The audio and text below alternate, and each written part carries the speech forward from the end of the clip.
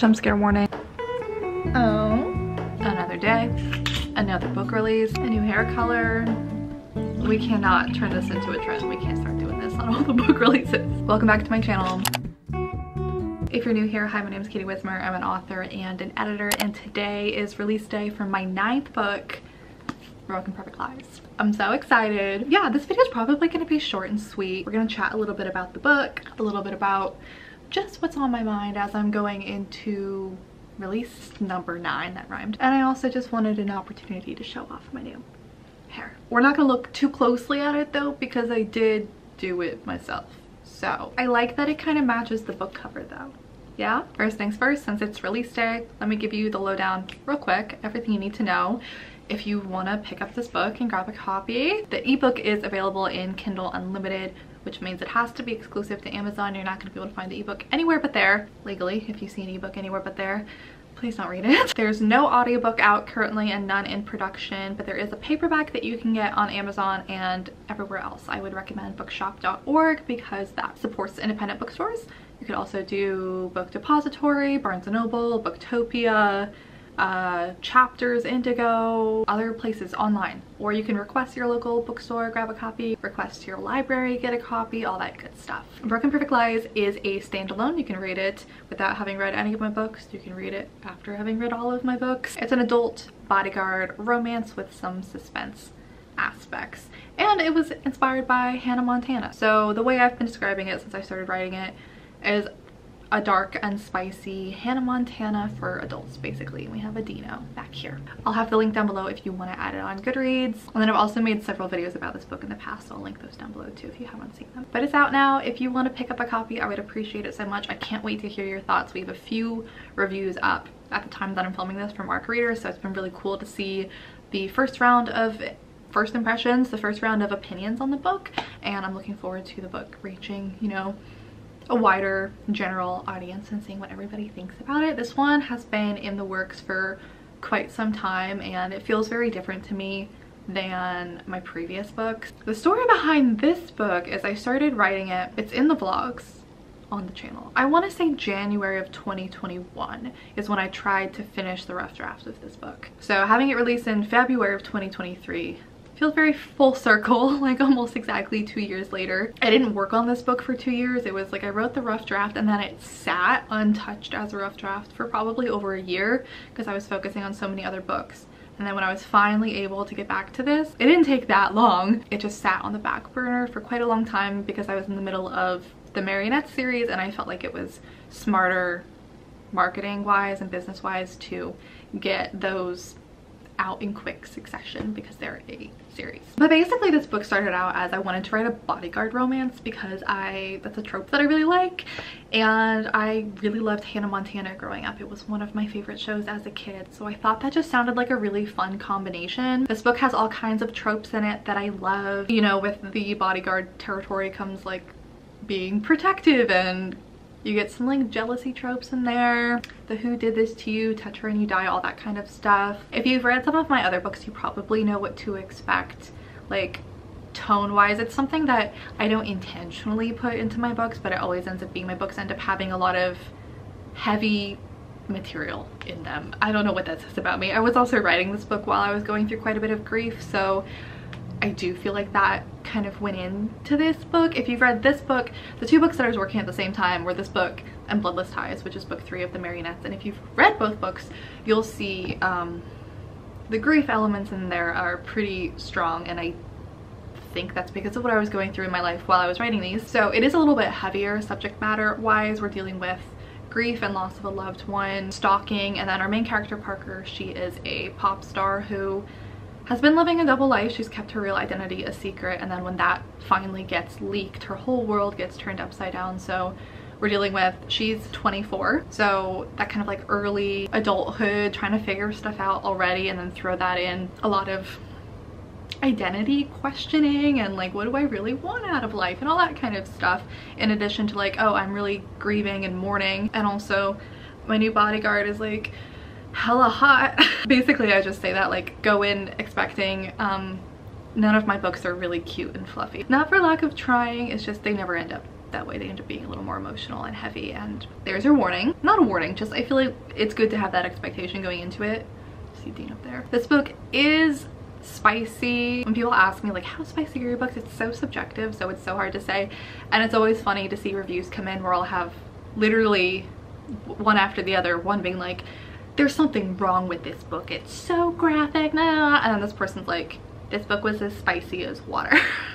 So, you know, to each their own. This has graphic content for sure. If you're someone who likes to have a million different spicy scenes in your books, that's not my books. Mine tend to have a couple, and they tend to happen later on because I'm all about the relationship and the emotional growth before any of that happens. Slow burns, I don't even like go in intending to write a slow burn, but that's just kind of the way my writing tends to lean because I love the angst and the build-up. But yeah, for sure, if you don't like any graphic descriptions, you probably won't want this one. Both with the sexual content, but then also violence and blood and gore and stuff like that. Although if you've read my Marionettes series, this one's not quite as gory as those. I would say on the spicy scale, if you've read my other books, this is spicier than Wicked Souls. Maybe not as spicy as Bloodless Ties. Maybe on the same level as Bloodless Ties.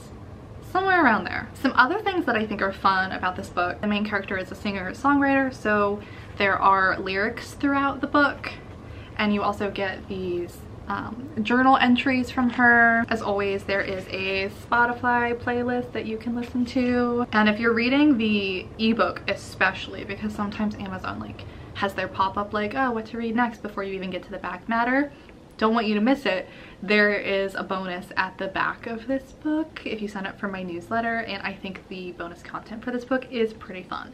So check that out if you feel so inclined. Yeah, this book release, honestly, it just feels very strange. It feels like it's been a long time coming, but it also has very, very much crept up on me. Parker and Heath are characters who I feel like one of the first things that I get down with my books is the characters, and I get like a really good sense for them, and they help guide the revisions for the plot and everything else. For this book, I felt like I had the plot that I wanted, and I had kind of like the archetype of the characters and like the general, just like a general sense of who I wanted the characters to be. And with each draft, I like chipped away at them more and chipped away at them more to get to know them. And by the time I finally got to publishing quality, I feel like I really know the characters, but the process of this book is different than anything I've ever written because these characters, they had their walls up. And that's what their personalities are like, so now it makes sense, but they made me work for it, man. They made me work for it. Some good comparable books, I think, that if you like those books, you might like this one. I'm thinking like Verity by Colleen Hoover, Twisted Games, maybe Hooked by Emily McIntyre. If you've read the book, like one of my ARC readers or something, if you have a good comparison title you want to drop in the comments, I'd be really interested to see. Obviously Hannah Montana. Someone did ask if I'd seen the movie The Bodyguard from like the 80s or the 90s. I hadn't seen it prior to writing this book, but once this book was in like the proofreading stage, I went and watched it. So yeah, I would say that's kind of a similar vibe. This is one of my longer books because this is a dual POV, so you get the main girl character and then also her love interest's point of view. I don't know quite what the word count came out to be. I feel like it was like 96,000 or something, which is definitely on the longer end for my books. I'm trying to think, like the only books of mine that are longer than this are Bloodless Ties. I think this might be exactly the same word count as Wicked Souls, or maybe just like 1,000 words under. The formatting is a little bit different, so like physically it looks a little bit skinnier, but if you care about the length of it expectation wise, it's about the length of Wicked Souls. I'm trying to think if there's anything else you might want to know. There is a cameo in this book from a character from the Anti-Relationship Year, which I think is kind of fun. You don't have to have read that book to read this book, but you'll pick up on it. Thank you so much if you are one of the people who pre-ordered this book. Pre-orders are hard to convince people to do, but they make a really big difference for book releases. So I just wanted to take a second to tell you truly from the bottom of my heart, I appreciate you. If you're someone who pre-ordered a signed copy from me, I've ordered them. They're on the way to me. I'm hoping they're gonna get here any day, and then I will be shipping those out as quickly as I can. I did order a little bit of extra stock, so if you didn't swing in for the pre-orders, there will be a very limited quantity available once they get here with the extra ones if you want to try and swoop in and get them. It is US only because of the shipping. I would love to figure out a way to start doing international shipping, but it's just at this point unfortunately not feasible. So I hear you. I get asked that for every book release, and I feel so bad every time I have to tell people US only because it's not by choice. I would love to be able to ship elsewhere, but I just, like, it would hurt my heart if you were buying a book from me and the shipping was twice as much as what the book costs. Like, just for my signature, it's not worth it. Like, it's not worth it. If you have any other questions that I didn't address in this video, feel free to let me know down below in the comments. I hope you enjoy the book if you pick it up. If you've missed it, we've been doing a serialized release of my new adult science fiction book, Project Z, over on my Patreon page.